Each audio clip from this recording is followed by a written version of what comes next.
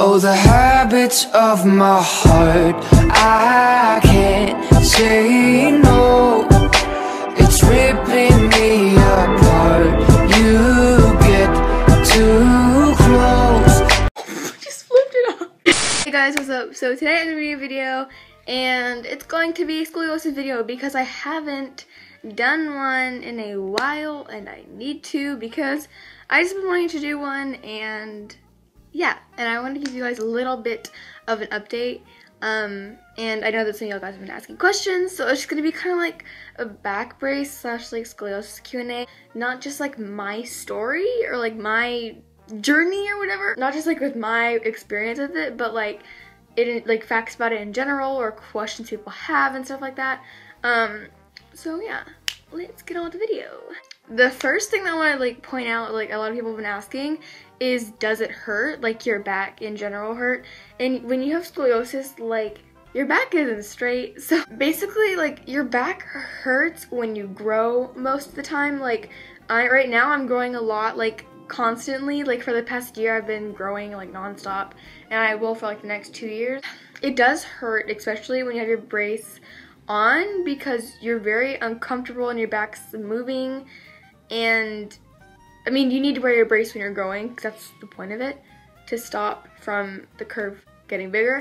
But yeah, it does hurt a lot, not constantly. Sometimes, some days it's just like, oh, I feel so good, I don't even know the brace is on. And some days I just like want to cry because it sucks. It's really fun. Another question I got was like, was people asking if it hurt when you first got your brace, and it does hurt a lot. I know for some people it doesn't hurt, but for me it did really hurt. I have to wear my brace 20 hours a day. What they did was they eased me into it. So like the first day you're in it for like 20 minutes, then you take 10-minute break, 30 minutes, 10-minute break, 40 minutes, and then you go to sleep, and the next day you go higher and higher. So it's not like they put you in 20 hours the first time because they can't do that, it hurts too much, or at least for me, my experience. So like after a week or two you're like, I got this, wearing it 20 hours a day. Yeah, I wear it at night. Some people I know that they just wear it at night, and some people they don't wear it at night and just throughout the whole day, but it's different for everyone. Like your age and how much you grow, that kind of stuff. And I also got a lot of questions asking if I needed surgery or not, and I'm not completely sure. Every 6 months I have a new appointment to get an x-ray and like see where my back's at, and my next appointment I think is in the next couple months or next month around that time. So when I go to that appointment I will vlog it and just kind of like show y'all what my doctor's appointments usually are like. I'll show you the x-ray and everything. Right now I'm at, I stutter a lot, I'm sorry. My last appointment was in August, and then I was 28 and 32, like my curves. And I feel like they've gotten worse just because I don't wear my brace like I should. And I don't know, it's just been hurting a lot more. And it just depends on how much my curve is at now, and I don't know. So I will give you guys updates if you want. And I think you need a 45-degree curve to have surgery. Next is the brace portion of the video. And this is actually something that I've been trying to avoid, because I honestly don't like showing people. I don't like it at all, obviously, because it's awful, but I'm exaggerating a little bit. Don't be scared. It's not bad once you get used to it and stuff. But I'm just gonna show you guys like what mine looks like, and there are different types of, and explain the different types of braces and stuff. This is my brace. I hate showing people this. It has 3 straps on the back, so you just like, I have to tighten mine all the way, like as much as it can go. Some people, again, it's different depending on how much your curve is. I know that the first week when I got my brace, I couldn't put it on by myself, and it was annoying, but you, like the third week, second week, I had already known how to put it on by myself. So basically what they do when you measure yourself for the brace, when you go to your appointment, and then they scan you with this like scanning thingy. It's like when you like go to the library. Who goes to the library? It's like when you go to the store and they're scanning your items, like that scan thing, it looks exactly like that, and they just like scan around your body when you have like a tank top on or something, and then they fit you. That's it. And you have like 2 appointments for that. Like one is when they scanned you, and the other one's like when they fit you in the brace after it's made and stuff.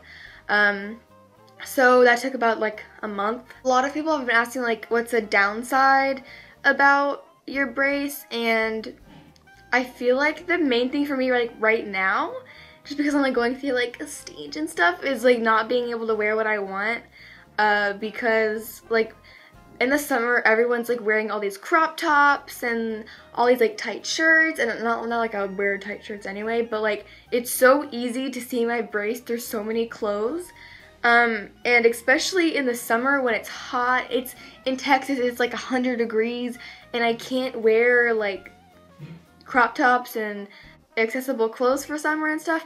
It does get really annoying just because you can't wear what you want. I mean, you can, but it would definitely show.